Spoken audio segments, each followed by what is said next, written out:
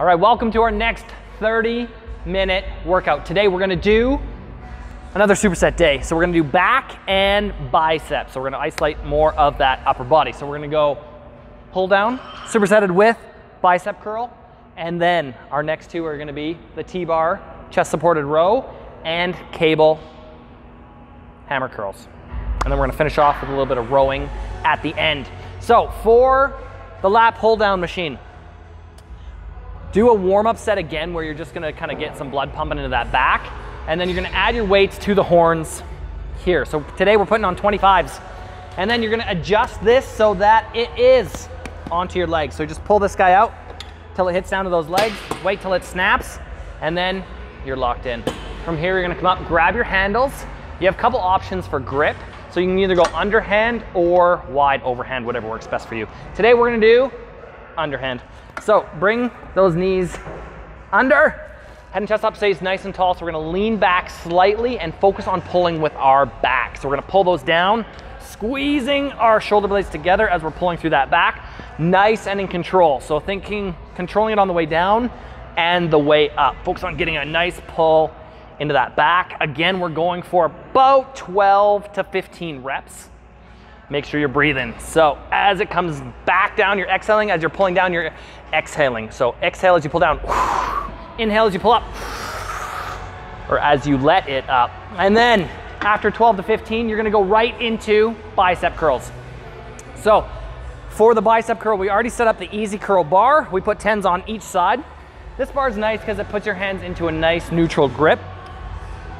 So it makes it easier on the joints. From there, we're just gonna step back. Feet shoulder width apart, head and chest up, shoulders back. We're just gonna curl that bar up. Again, controlling it on the way down.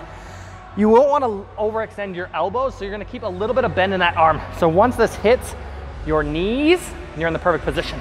Bending it back up, or just above the knee, right into that thigh. And then you're just gonna curl it up, let it come back down, curl it up.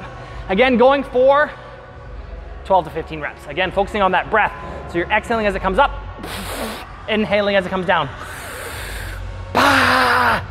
And it should be challenging. So the last 2 or 3 should be difficult.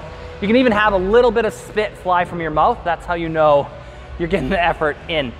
So again, we're gonna do 3 sets of that. So after your superset, take about 30 seconds break and then go back into your second set. But with these 30-minute workouts, we want you going through them quickly so that you get that cardio aspect as well. So that's your first superset. All right, we're moving into our second superset. So for our second superset, we're gonna go chest supported row with the 45-degree angle. So this is called a lever row, so that's what we're gonna use. And then we're gonna superset it with hammer curl using the rope and cable machine. So for this one, you wanna adjust it so that the height is perfect. So the foot placement is what you adjust to get your height right. So you just wanna make sure that your chest is supported as you're going. So I'm gonna raise it up 1. There we go. So that you can get the most out of it. So you want it to be basically have this supporting right at your chest height. From there, the handles also adjust wide or narrow. We're gonna go a little bit wider today. So from here, you're just gonna grab the handles, you're gonna pull it off the safety, and you're just gonna let it dangle down. Again, we're keeping that back nice and flat, so you're gonna pull those shoulder blades back as we pull this up. From here, we're gonna try to keep our chest onto the bench as we're squeezing, again, those shoulder blades together. So this one's gonna hit a little bit more into that mid to lower back and into the traps. Again, we're gonna go for 12 to 15 reps. Breathing with each one. After you're done, you're just gonna set it onto the safeties.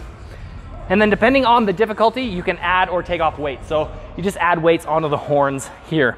After that, we're gonna superset it into bicep hammer curl using that rope. So again, we're gonna grab the rope.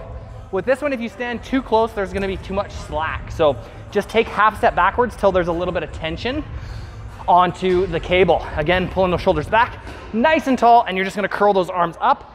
Again, trying to get that good squeeze into the bicep. So nice and tall, pulling it right back up, down in control. So again, pull it back so you can get full extension into that arm, curling it up, having to come back down. Again, we're going for 12, focusing on control, not letting the weights jerk. So you wanna be in control of them the whole time. Control it up and on the way down. Again, after 12 to 15, we'll take a 30-second break and you'll go right back to that T-bar row, supersetting with that.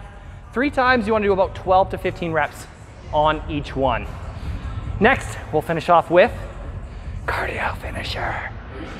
All right, for our 5 minutes of cardio finisher, we're gonna finish off on the rower. So for the rower, first step, sit onto the seat. Find a comfortable location, and we're gonna put our feet into the cradles. Actually, before that, we're gonna do the screen so that you don't have to stretch your hamstrings as you're using the screen. So there's numbers on the edge, so that's how you adjust the tension. So normally what we recommend, most people start out as 5.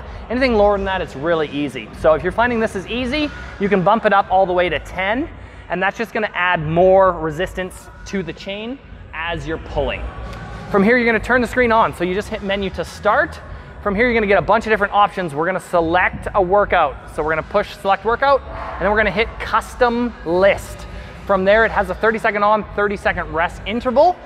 That's the option we're gonna choose. So today we're gonna do 5 rounds, 30 seconds on, 30 seconds rest. Once you hit that, as soon as you start rowing, that's when the counter or the clock will start. So you don't have to start yet. So from when you're sitting on here, you're gonna put your feet in. So basically you want this handle to be adjusted right around like the end of your laces or your foot. So different people like it at different spots. If you need to adjust this higher, then you just pull this out to make it shorter or taller. Just make sure both sides are the same. You're gonna put your feet into here and then just adjust the straps so it's tight. When you're rowing, you wanna focus on having really good posture. So again, our head and chest is up nice and tall. We're not hunched over as we're rowing. So our chest is up nice and tall, back's nice and flat.